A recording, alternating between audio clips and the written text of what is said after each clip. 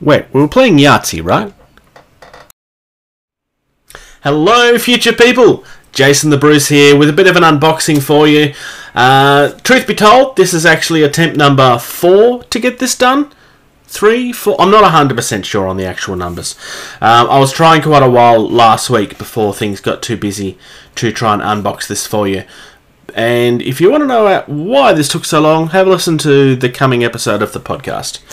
But this week, I am unboxing the Day of the Dead. Sorry, the Desert of the Dead. This is the Pyramid Piledrivers for Rumbleslam. This came from a Kickstarter that TTCombat did. Well, Troll Trader did. They did it under the parent company name. For an army of Egyptian undead generic army. This is the only thing I got from that particular Kickstarter. Because I play Rumbleslam and I wasn't really looking for another army. The models from it when they get released are amazing, but I only have these. Now I have actually sneaked a peek at this with my attempts to do this last time.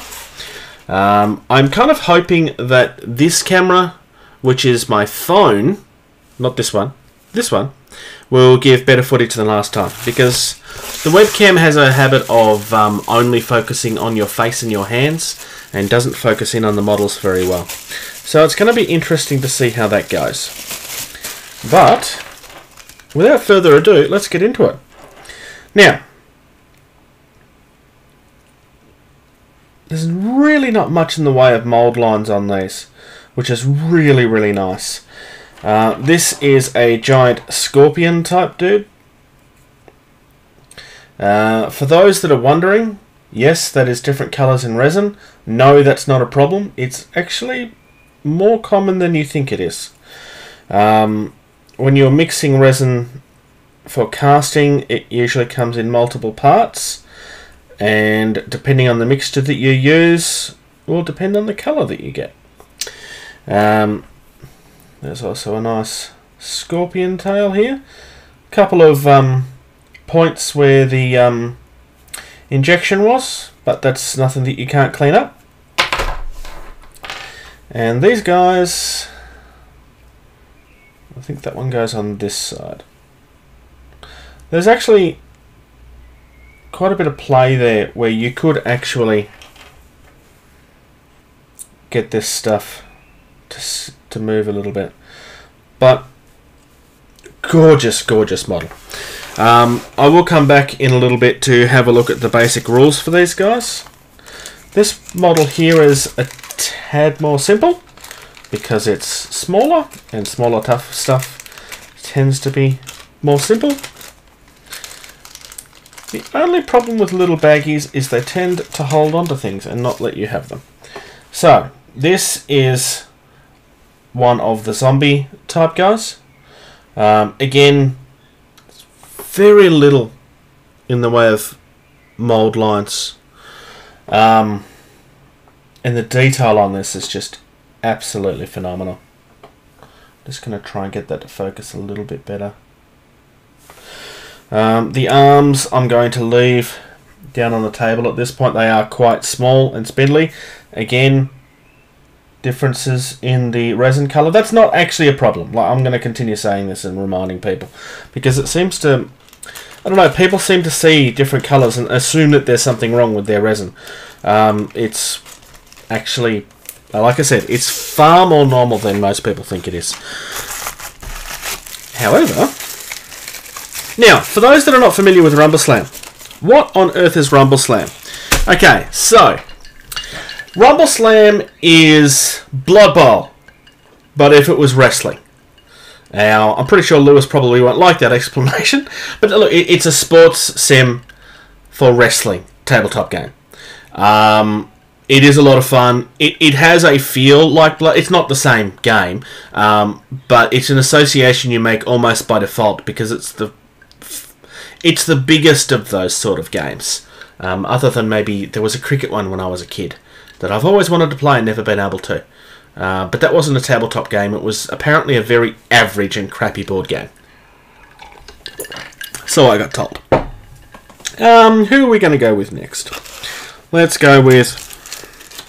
I almost don't need to unbox this one. I think this is the one part model. I could be wrong. Open baggy. Yep. So this is the other sculpt of the previous one that I was just looking at. Again, really nice looking model. I mean, the detail in these... But Lewis, if you happen to see this video, you really need to compliment your sculpting team. These guys are amazing. I mean, that's not unusual. Your guys' sculpting process is always good, but yeah, definitely impressive. Slight breaking there, which has clearly happened in postage. That was like that the first time that I unboxed these. If you don't believe me, ask for the footage. I probably have it somewhere. I don't know, maybe I don't. I may have actually deleted it, the original footage, I think.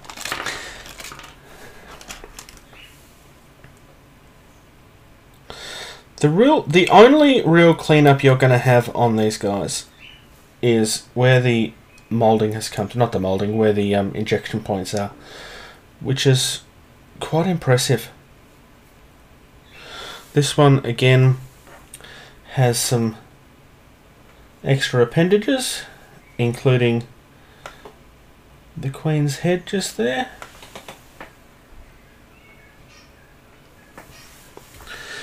Just really gorgeous.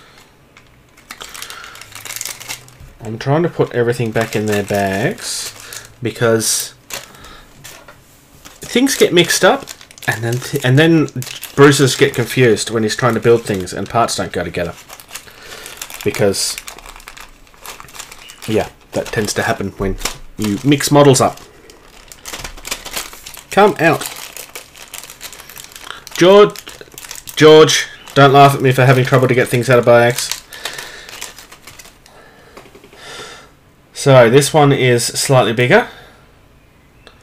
You're definitely going to want to wash all of this. For anyone that's not worked a lot with resin, there will be a mold release on this. It'll probably feel very slippery on your fingers. It's like that on purpose. It's how the process works. A little bit of warm soapy water. So if you're new to the hobby and you're working with resin for the first time, this is not optional. You must wash them with warm soapy water. If by chance, for some reason, the manufacturer is telling you that you shouldn't need to, I'd probably still ignore that and do it anyway. I don't know of any that do, but you really want to. A little bit of flashing here. These are cloths, obviously.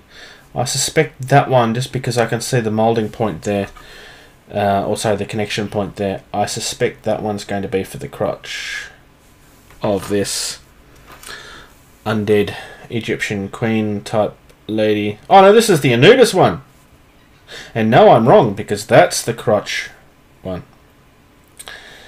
And have a look at Anubis. Focus. Focus. Focus.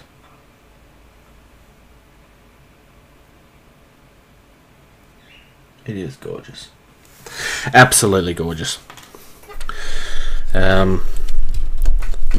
Smart person probably would have had that closer, but anyway. Let's put this stuff away, and I've got one more bag of stuff to go to.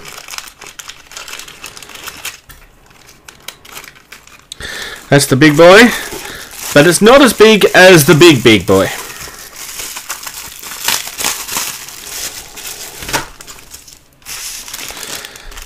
This one is sizable. Okay.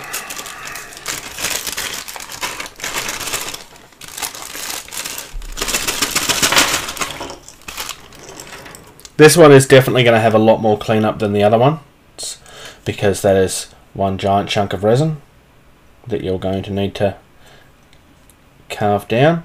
It's not too difficult to work. There's still a little bit of flashing around here.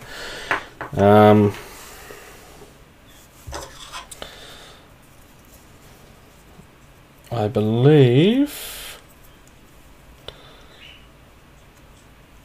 So that will go in there. A little bit of play there. I think it's supposed to sit like that, but you could move it around a bit if you wanted to. The main event of this particular model. This is the Egyptian Queen that I thought I was looking at earlier. Again, you're going to have some serious cleanup around here.